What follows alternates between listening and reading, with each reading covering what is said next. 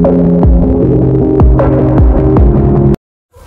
everyone, welcome back to the channel. If you're not familiar with who I am, my name is Emma. I'm the creator of the channel and the editor of these videos.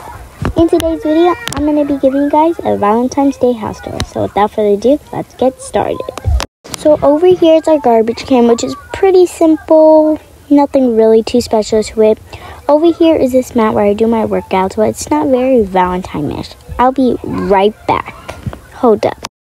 There we go. That's more Valentine-ish. So I have a pink mat with a 5-pound weight and another one.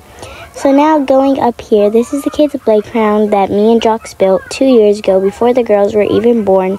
So they have some glass jars filled with fireflies and spiders. And I'm not that scared or creeped out because they always do this. Now over here is our trampoline, and I am thinking of building or buying another one, but I also want to do a picnic table, so I don't know if I'll have enough space. But yeah, that's pretty much it for the backyard. Now onto the front porch. Over here's the front porch, which has this basket because I still haven't gotten the mailbox, and that's a letter for a special someone.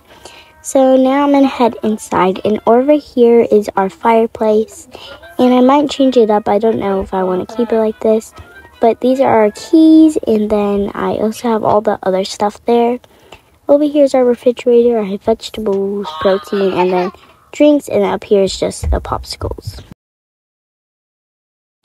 Now over here is where I keep our plates and cups, as well as spoons and forks and butter knives. So this cup is actually really cool. I don't know where I found it at. I actually just found it in my cupboards. Pretty weird. But anyways, onto where I put our chips and stuff. Here are my protein and my power granola bars. Up here some chips and marshmallows for the kids and some snacks. I also have a toaster because they do like having toast with Nutella. Over here is probably my favorite room, which is the living room. And I just love it so much. It's very cozy, and I love the couch as well. And of course, the beanbag is my favorite. Now let's move on to my room.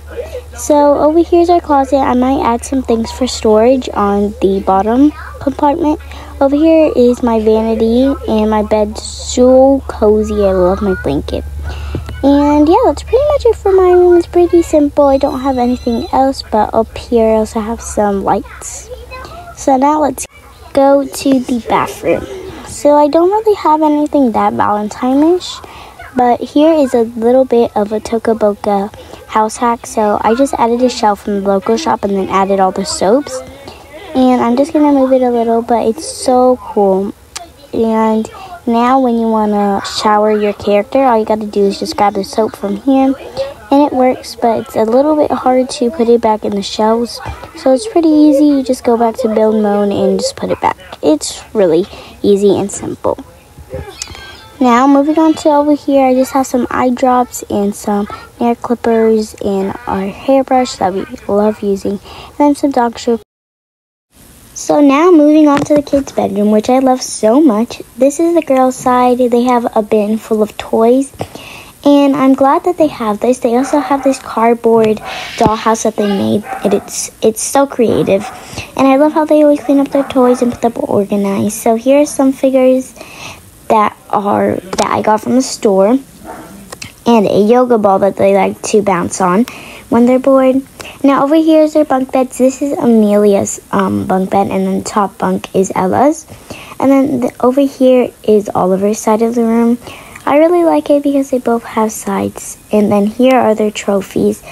One of them is the ballets, which is girls, and then the basketball one for Oliver.